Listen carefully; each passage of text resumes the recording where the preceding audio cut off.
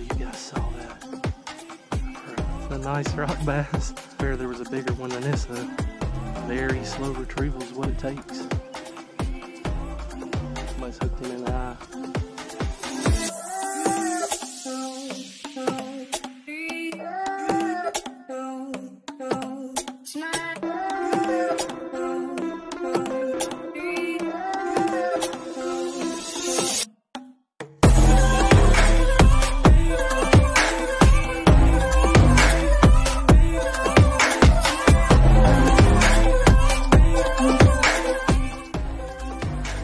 Heats and held my crankbait. He's got to be about 3 pounders. Daggone GoPro died on me. Just cranking this with this crankbait. I hope you can see that.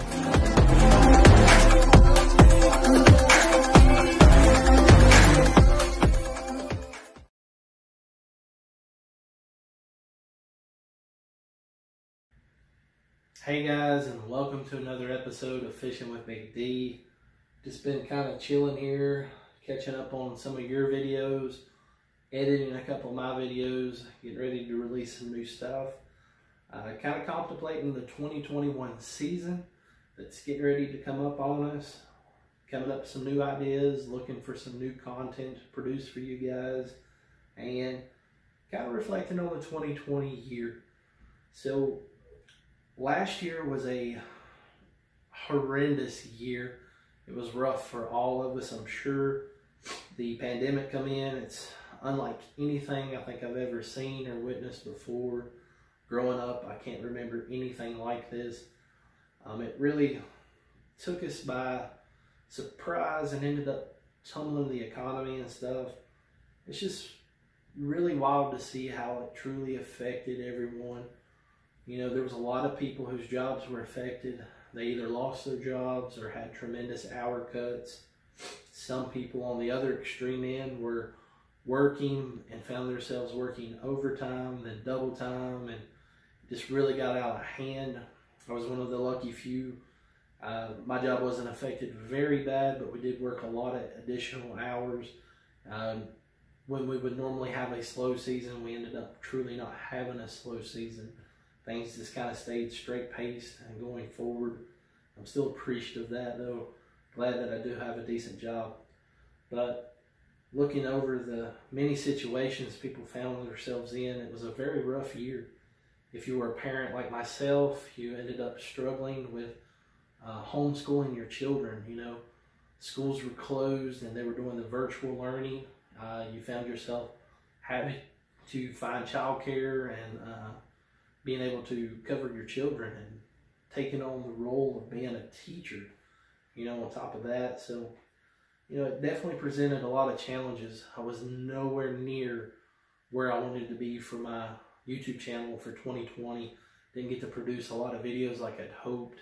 What videos I did try to produce, you know, I kind of cut them out, deleted them, because I just didn't have the good quality that I wanted, and I didn't want to produce stuff that I didn't feel like would add value to my channel. So, you know, another bad thing was I started the project with my boat. It was really accepted, and then right there at the end, all this happened and ended up not being able to get it registered. A lot of issues with the Department of Game with this coronavirus and all the offices being closed except for like the main ones. You had the DMV that was shut down. I had a horrible time trying to get my trailer tagged and ready to go. So hopefully we'll be able to dig back into that project and pick up from there. A lot of you have reached out to me in the comments asking me when my next update videos will be. I do plan on working on that a lot more. It seems like 2021 is going to be a little bit better than last year. We're starting to see a little bit of a better trend towards the positive end, in my opinion. So hopefully we'll be able to get back up and running and get a good start to this year. So with all that being said, I'm really focusing on 2021. I'm hoping to do a lot more things for you guys. I'm still shooting to try to produce 1 to 2 videos per week. All the way through the summer months, I should be able to produce a lot of good videos, I'm hoping. I plan on taking a lot more fishing trips. I'd love to produce a few more bank fishing videos for you guys out there that love that. Multi-species, shooting to do some trout videos. shooting to do more videos with some fans. Hopefully I could get together, do some collaboration videos with some fellow YouTubers that are local to me. We've been in talks, just trying to tie that together so we're off on the same time and days, and we can produce those videos for you guys. I really love to do those. It's really fun, exciting to hook up with another channel and try something different. And the responses that we got on the videos with the views and the likes were amazing. You shared a lot of wonderful comments and stuff. And the channel did very, very well in my opinion. We ended up almost at 2,000 subscribers now, and I think our view count's around 250,000. So that's 250,000 views. It's awesome. I never thought the channel would grow like it has. It's been a tremendous success in my book, even with all these downfalls for the 2020 season especially. But overall, really proud with the route it's going. I'm also venturing out to try other platforms to kind of promote the channel.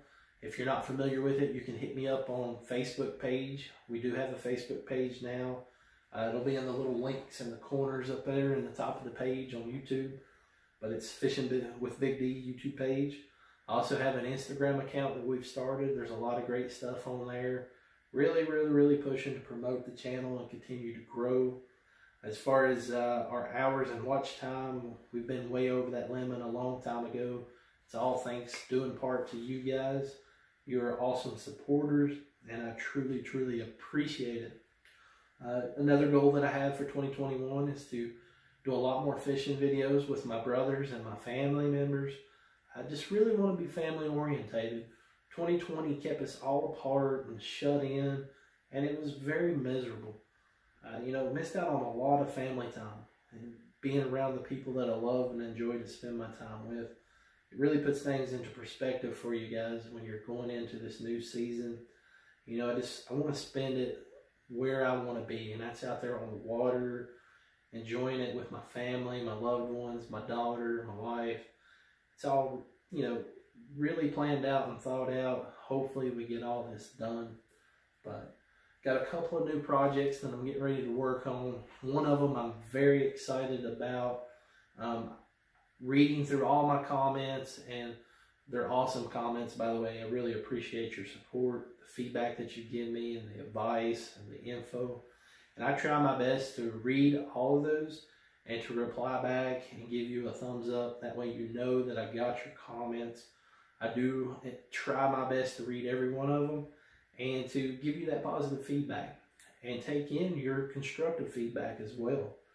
But I noticed that when I was reading through all these comments, I had a lot of stuff that was coming up multiple times through all these sources of feedback through Facebook, Instagram, YouTube, and even to the people that I would run out to on the streets.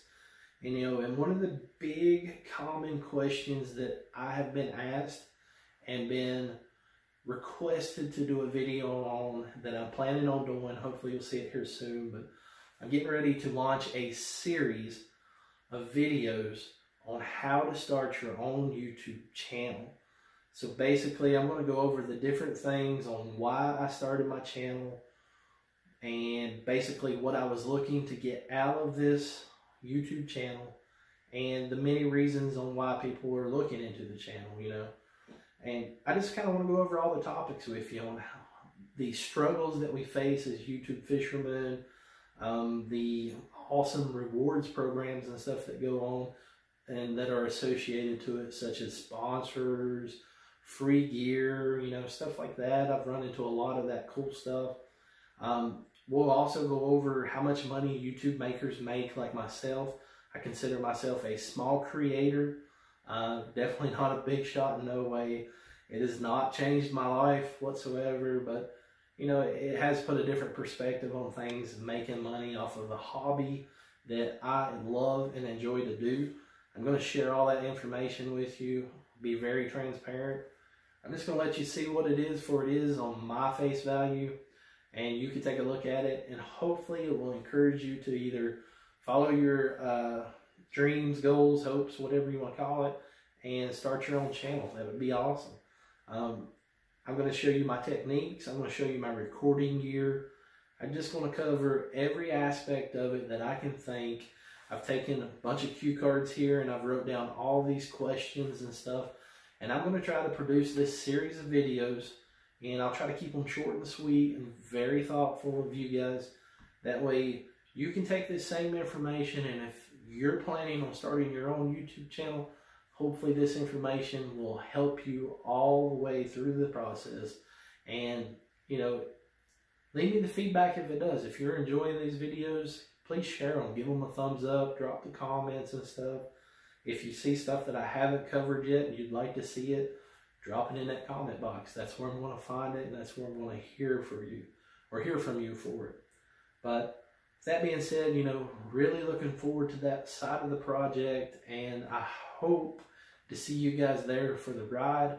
Hopefully we'll get all this set up, ready to go, and you'll be able to enjoy this experience with me. Thanks for watching, guys, and I appreciate it.